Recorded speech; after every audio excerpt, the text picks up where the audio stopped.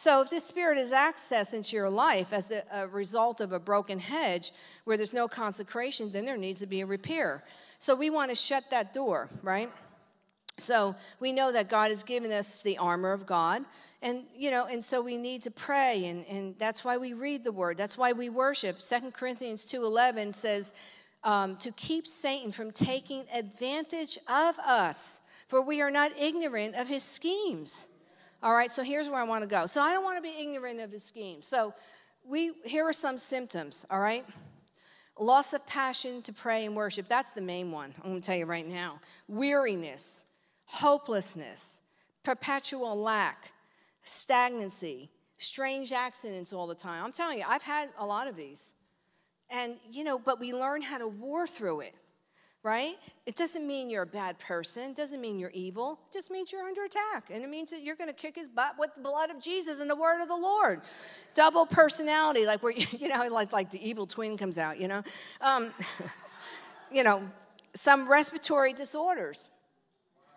Now again, some. I didn't say now if you have a respiratory disorder, but what's the big deal? You know what gets me? Christians make such a federal case out of, oh my God, we're talking about demons again. Yeah, guess what? You get oppressed by them. The enemy comes in like a flood, seeking whom he may devour. It's something that is so real, and most of the church denies it. How can a Christian have a demon? You can have anything you want. Your spirit man becomes born again when you're born again, not your soul. We have to get our soul healed. And please hear my heart. It's not all demons. Most of it is soul healing that we need. But if there is something there, get it out. I don't want it. So, some respiratory disorder, easily hurt or offended. What did I write? Accuse you of not being a loving Christian. That's my own hieroglyphics. Doesn't look at your own behavior, right? Talks about you, manipulate. This assignment of the enemy would rather you lick your wounds. This is the truth. Constantly talk about it. How long are we going to keep talking about this? What are you doing about it, right? Lick your wounds, complain, gossip, not forgive, distract you. It wants to keep you in bondage and squeeze the life out of you. I don't know about you. I don't want to lick my wounds, blame everybody else, and be distracted where I'm living a life of defeat. Let's look at the fruit. Where's the fruit? Has there been improvement? Are you moving forward? What's the fruit? That's when I look at my life. I have to look at me first and say, okay, this is what you're doing wrong. Stop. Or, you're getting to, where your focus is off of God. Or, and the beauty of him is that he loves us so much. He's not mad at us. He's saying, look, I'm letting you know this stuff to help you.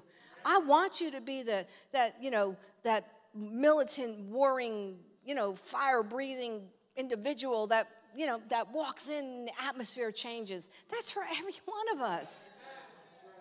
But he limits us, he lies to us, and because of our own soul issues, a lot of times we listen. So God is saying today, that's going. When I know that I come under attack with that, a lot of times I have to be honest with you, I don't really even think of it right away. I'll just think, what in the world? Or just think it's me having a bad day. And then when it's continuing, it's like, wait a minute now. Lord, I just take authority over this thing in Jesus' name. Lord, doesn't mean it's in you. All I know is that it works. I've been doing this a very long time. Take authority over, plead the blood. And I'm reading the Bible no matter what. You're not going to stop me. I'm reading it because I have a brain. I have the mind of Christ. Therefore, I can comprehend what I'm reading. Don't lie to me and say that I can't understand the Bible. I can understand it. Get a version that works for you. But you can hear and you can read. You can read the newspaper. You can read if you're on your job, the manual that's telling you what to do. Don't listen to that lie that you can't understand the Bible. Sorry. All right, so God wants us free. So I want us to we're going to pray about if any of us are feeling stagnant, if any of us have been hindered in our prayer life. You say, but you don't know what I'm going through. I'm having problems at home. I get all that, and you know what? And the Lord knows that, and I'm not minimizing that. I really am not. But I want you to know that he's on our side. The Bible says, if God be for us, who can be against us? He's on our side, working with us to help us. So I'm going to ask you to stand. Psalm 32 says, God can surround us with songs of deliverance. Psalm 129:4 says, but the Lord is righteous. He has cut me free from the cords of the wicked. We are not running from the devil. We are not in that place of defense. We're on the offensive, and the enemy runs from us. He just doesn't want us getting the revelation of who we are. Amen. And where the Spirit of the Lord is, there is liberty. We have that Spirit in us. We have the Spirit of the living God in us. Amen. So I'm going to just pray. Well, actually, you know what? If you want more, if you want to accept that challenge, like God is commissioning us, he's saying, how many of you want to be that militant prayer warrior? I'm up there. I really am. Come forward. Just come forward. We're going to pray. Because God is commissioning the church at large, all of us, to be people of prayer who know their God, that we're seeing great exploits. I want it. I'm like, my heart is like flint. I mean, like a laser beam before God. I'm like, God, I don't want to stay where I'm at. I'm not happy with where I'm at. I'm dissatisfied with where I'm at. Not because I'm failing or anything. I know God has more. I want it. And so God wants to visit all of us in a greater way, right? So I'm going to just pray. So I did write something out, but we'll see how I go do this. So, Lord, we just worship you. And, Lord, you see each and every one that's up here. You see all of us here that are crying out to you that we want more. And, Lord, you want to bring us into, this is what the Lord said to me. And he said it a while ago. He says, I'm bringing people into a dimension of prayer that you've never experienced yet. Well, I want it.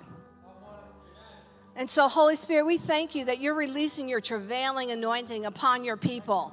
We thank you, Holy Spirit, that you've given eyes to see. You've given us ears to hear. Lord, you've given us a heart that knows you, that our heart is in synchronization with you, that our heartbeat beats with your heart, oh God. Lord, forgive us where we've been stagnant, where we felt dry, where we felt our breath taken away from us, where we have felt like we're not walking in victory. God, we repent. And Lord, I do take authority over a spirit of python. I break that assignment of the enemy off of us, where the enemy tries to just shut us down. I bind that spirit of witchcraft. I bind that spirit of python. I bind you and render you ineffective and powerless. And I loose freedom. I loose the Spirit of the living God in Jesus' name. Father, we just pray, Father, that you've called us to be people of prayer. You've called us. You said, my house shall be a house of prayer for all nations. Lord, we are that. Lord, you've called us to stand and to believe that you will give us the nations for our inheritance, oh God.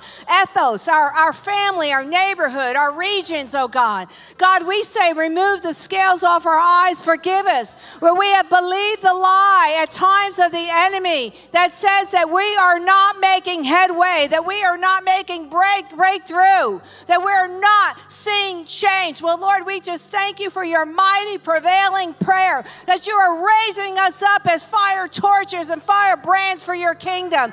That, Father, you're calling us and commissioning us this day to be the militant prayer warriors that hear their God and do great exploits, oh God.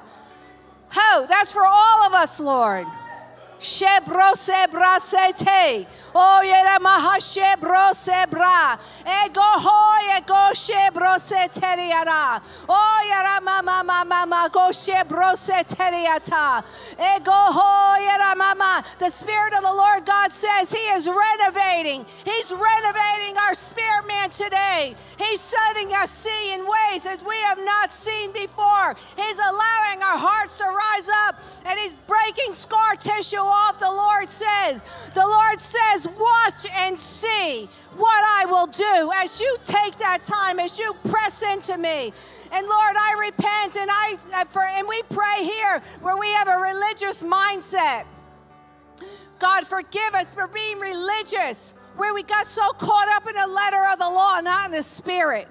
God, we just thank you that you're causing the rivers of living water to flow in ways, the rivers of healing, the rivers of deliverance, the rivers of prayer, of travailing, wailing prayer, where we are crying out to God, just like you did with Reese Howells, just like you did in Argentina, and revival took the nation. You are calling your people to travail and rise up in prayer. And we say, yes, oh God. We say, yes, oh God.